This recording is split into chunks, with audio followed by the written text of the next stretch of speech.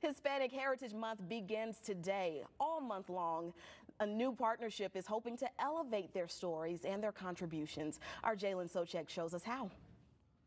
We Are Memphis. That's the campaign and the name of a nonprofit that's all about selling the good of Memphis, but that means all of Memphis.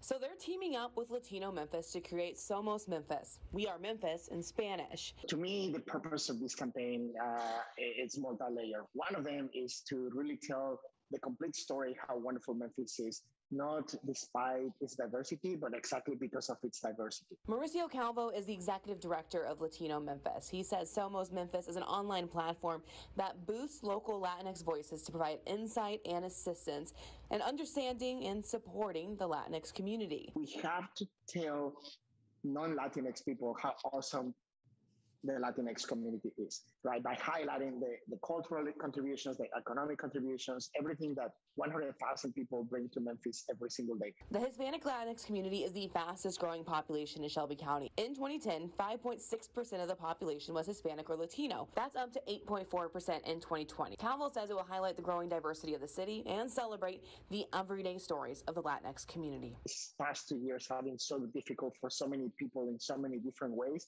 But hearing these stories that are empathetic, that are multicultural, that are diverse, hopefully will bring some inspiration and some joy and some hope.